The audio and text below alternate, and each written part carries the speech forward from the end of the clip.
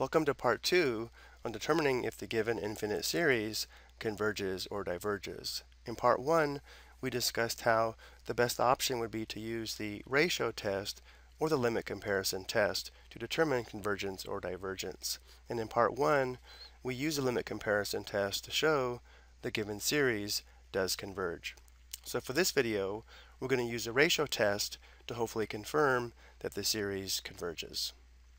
But before we do, here's the work from the previous video using the limit comparison test.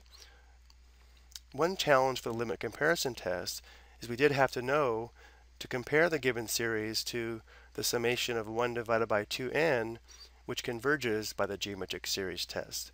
One advantage of the ratio test is that we don't have to compare it to another series.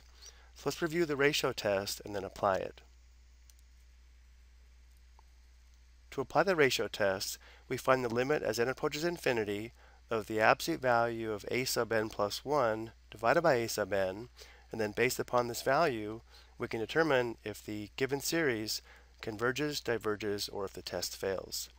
If L is less than 1, then the given series converges. If L is greater than 1, then the given series diverges. And if L equals 1, the test fails, and we have to apply a different test. So a sub n from the given series would be 3n plus 1 divided by n to the power of 2n, and therefore a sub n plus 1 will substitute n plus 1 for n, so we'd have 3 times n plus 1 divided by n plus 1 times 2 to the power of n plus 1. And just to review, the reason why the ratio test is a good choice is because if we find this quotient here, notice how it would simplify because we have 2 to the n here and 2 to the power of n plus 1 here. So let's go ahead and set up our limit. We'll have the limit as n approaches infinity of, now it says absolute value, but notice how since n is equal to 1, these are never negative, so we can ignore the absolute value, and the numerator would be a sub n plus 1. Notice if we distribute, we'd have 3n plus 3 plus 1. Let's write this as 3n plus 4 divided by n plus 1 times 2 to the power of n plus 1 divided by a sub n, which is 3 to the n plus 1 divided by n times 2 to the n. Now remember, this fraction bar represents division, so it's the top fraction divided by the bottom fraction, but instead of dividing by the fraction on the bottom, we're going to multiply by the reciprocal. So we'll have the limit as n approaches infinity of the top fraction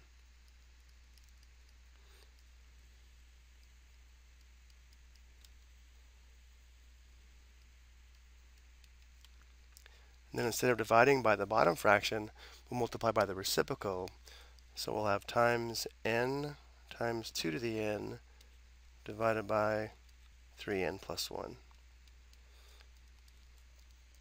Notice in this form, 2 to the n and 2 to the n plus 1 will simplify.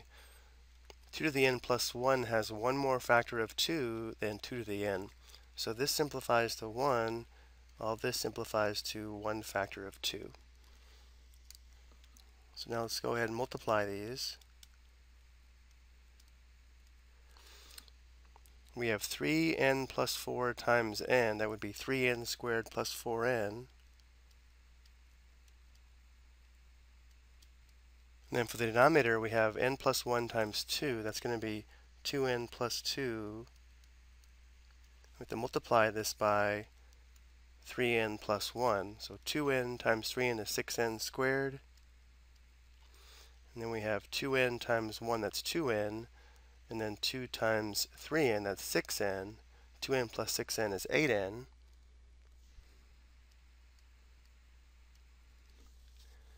And then 2 times 1 is 2. And now to find this limit, notice how the degree of the numerator and the degree of the denominator are the same. They're both degree 2. And therefore this limit is equal to the ratio of the leading coefficients, which would be 3/6 or 1/2. We'll notice how 1/2 is less than 1, and therefore the given series, the summation of a sub n, converges. Let's go ahead and summarize this.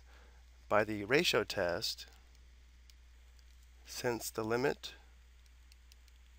as n approaches infinity of the absolute value of a sub n plus 1 divided by a sub n is equal to 1/2, which is less than 1, the given series, the summation from n equals 1 to infinity of 3n plus 1 divided by n times 2 to the n converges.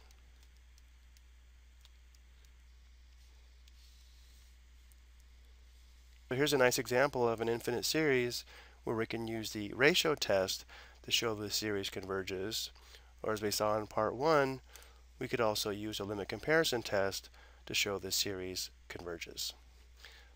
I hope you found this helpful.